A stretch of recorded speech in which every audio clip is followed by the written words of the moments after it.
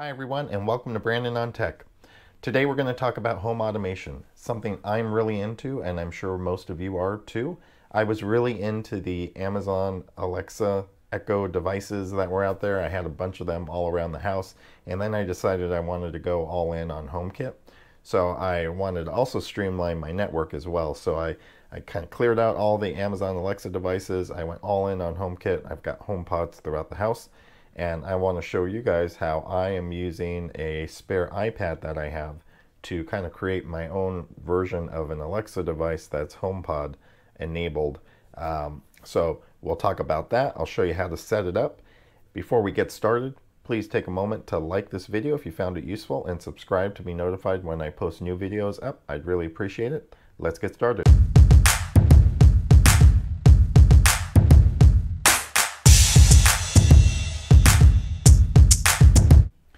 Okay, so let's talk about what's out there for smart speakers just to start off.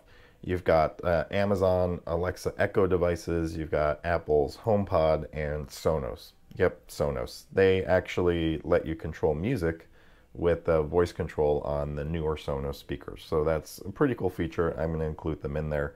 They're not completely smart homes automation like Apple and Amazon are doing as well. And then there's Google as well. You've got, if you're in the Google ecosystem, you've got those devices too. So I've got HomePods throughout the house. I've got some HomePod minis that are around. I did have a bunch of Amazon devices out there that were spread throughout the house. Some of them had displays, some of them didn't.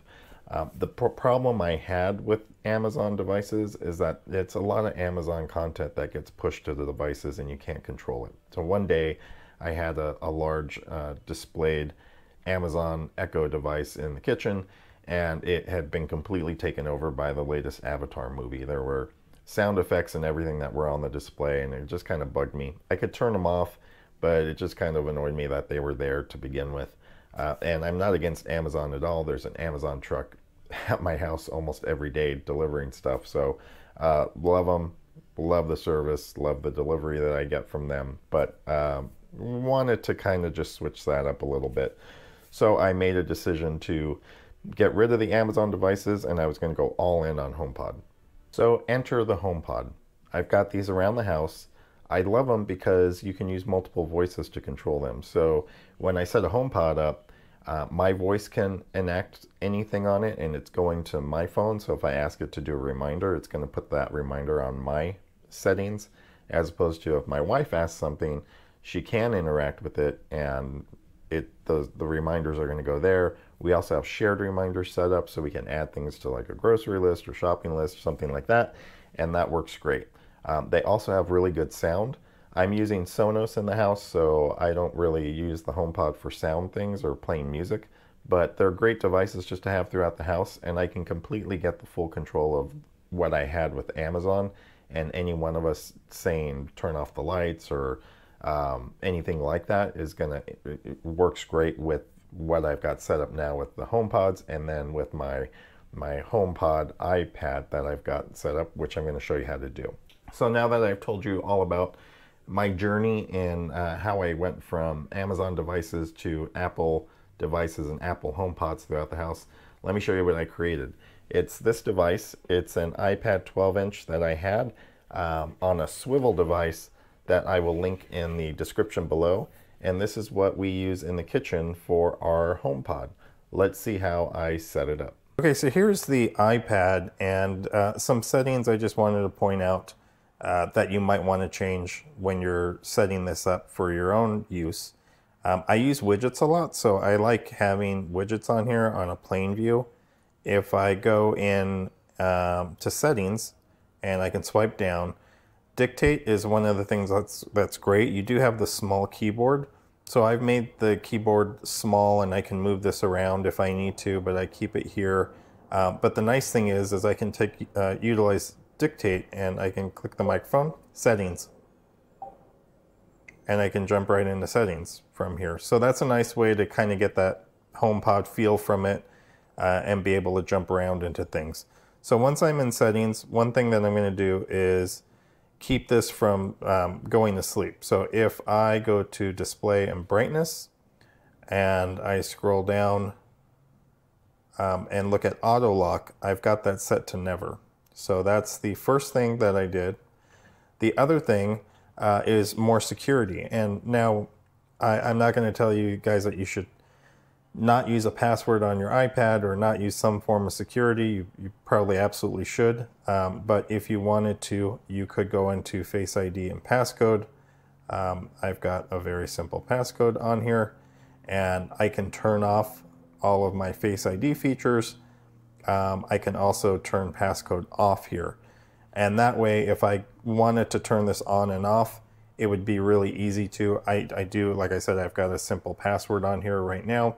So if I turn this off and I tap to turn this on, swipe up, it's going to prompt for a password. But if I turned password off, it would be really nice because I could have this off, and then when I turned it on and swiped up, it would just go right into my home screen. So couple settings there that you might want to change. You might want to leave normal like you would for a regular iPad.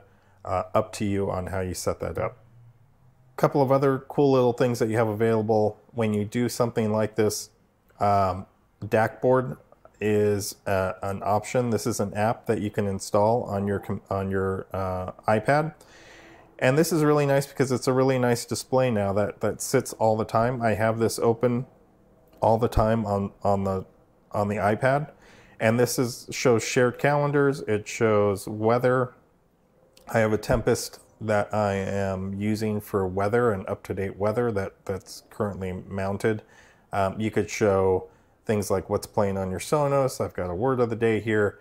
You can configure these tiles and show this, and this is what I leave up and running on my iPad all the time, and the background picture changes and everything. So it's really nice. Again, gives you that Echo Show feel to the iPad. It just sits here and it's available.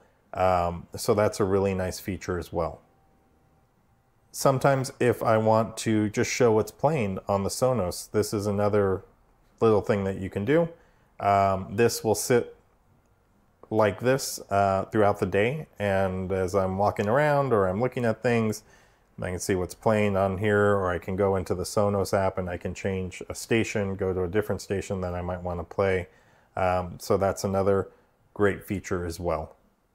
One other great feature is just the size of this iPad is great because it's so big. Now, using like an iPad 11 or even an iPad mini, I think is going to be really nice, and you'll get a really nice feel for what you can see on the display itself. But I like to take this out. I'll go out on the patio, and maybe I want to watch some TV, or there's a game on or something I want to watch. So YouTube TV comes in to play here. And this is really nice because you get a really nice full screen experience. I've got to just make a couple adjustments here. The speakers on the iPad are great. So this can sit on the table. Sometimes I'm even at the dining table, and I just want to have, maybe I'm watching a game, a football game or something like that, or a basketball game, and I just want to have it open. I don't really want to use my computer to watch it, so I just take this with me. Again, the magnetic charger on the iPad is great because this is all charged up, and then when I'm done, I just take it back to the kitchen and plug it in, connect up the magnetic charger. I don't really have to plug anything in there. I just tap it, the connector to this, and it charges up. And finally, web browsing. This is huge for us because this iPad's in the kitchen. This is something that, again, this stand will tilt up and down. It'll swivel. So this is really nice if I've got a cutting board in front of me and I'm looking at a recipe, I want to see something, or maybe I want to look something up and I want to search the web for something. The keypad does appear here at the bottom, but I like to use dictate.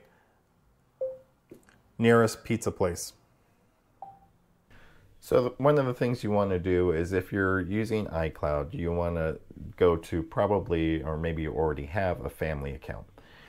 So with the iPad, it can only be connected to one account. That's one thing that I think everybody wishes that you could do with an iPad, is have multiple accounts connected to it. We're kind of getting there with focus modes and being able to do that, but you're still on one iCloud account that's connected to the iPad.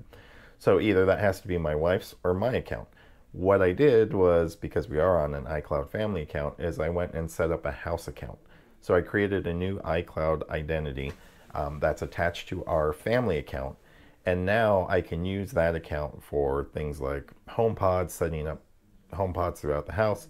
It is the house account that I've got on the iPad that I'm using.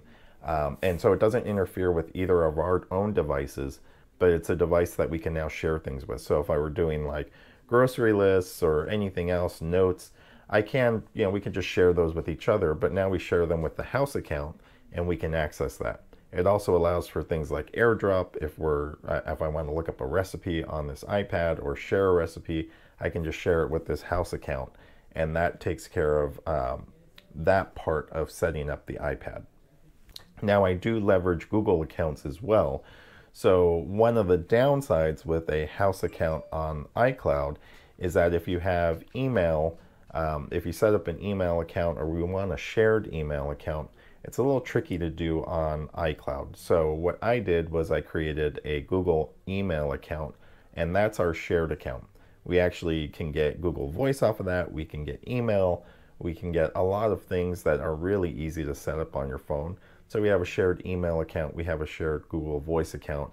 And it's really easy just to set those up on both our phones. They don't interfere with our own personal email accounts. And that's one reason, that's actually a big reason why I went with Google to set up that email account. The iCloud shared account is really just for the iPad itself, just to get the iPad on the network and have that device registered on the iPad. Some downsides to doing this setup. The voices, you still kind of like a HomePod, you can use multiple voices and it's going to detect that on a HomePod. That doesn't work on an iPad. So with the iPad, I do have a HomePod. I'm kind of cheating a little bit. I've got a HomePod that's near this iPad that that Siri is reacting to, but and that's mainly because the iPad doesn't have the multiple profiles and it can't act like a HomePod. And that's one thing I'm wishing that Apple will kind of remedy with a device next year. And you might not even be interested in that if you do something like this. I might not be interested in it because I've got this setup going, but that's something I wish I would see. That's really the biggest downside to it. Other than that, it's a full iPad that you can do everything with. So take it outside, watch a game. The volume's great on it. It's great speakers on the iPad, great display. So check it out, try it out. If you've got an iPad lying around, I just wanted to share this with you guys and show you how I could set something like this up. Again, appreciate you watching. Hope this video was helpful, and we'll chat with you later.